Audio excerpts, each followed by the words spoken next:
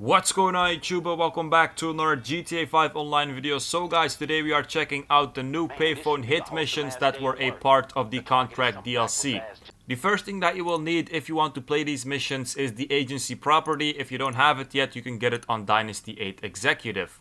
On the PC in your office, you have the option to launch contracts, so the security contracts and then also the VIP contract.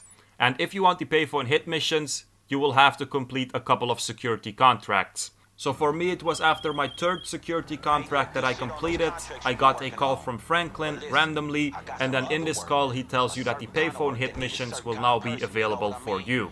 Now the first time you get a Payphone hit mission, it will be random. So when you're driving around or walking around in free mode, you will suddenly get a blue Payphone sign on your map, and this will be the first Payphone hit mission that you can do then.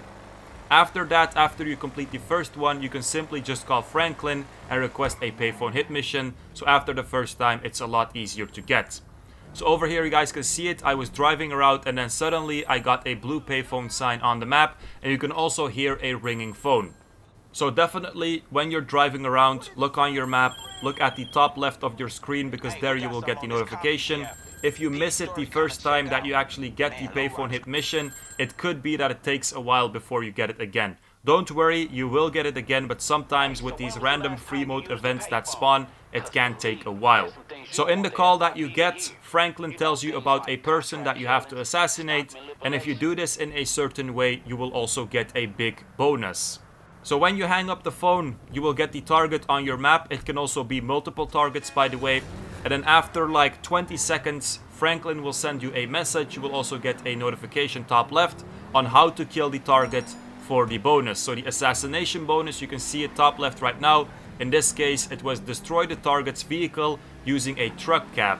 So you always have two options. You can just kill the target however you want, fast, easy, but then the payment isn't that good. Or you can do the assassination bonus. You will get a lot more and it's also more fun.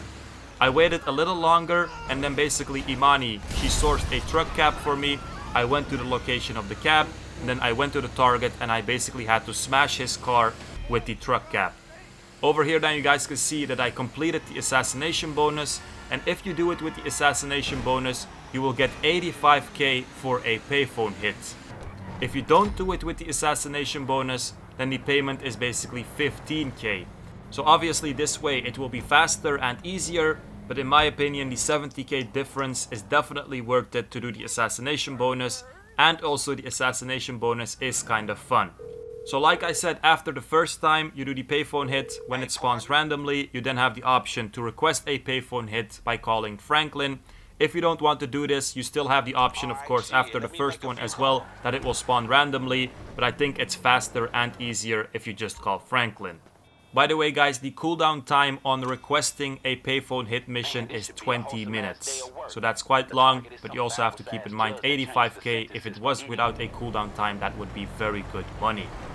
Now while you are in a Payphone hit mission, if you forgot the assassination bonus, you can always just hold right on D-pad and then it will show you what it is on the top left.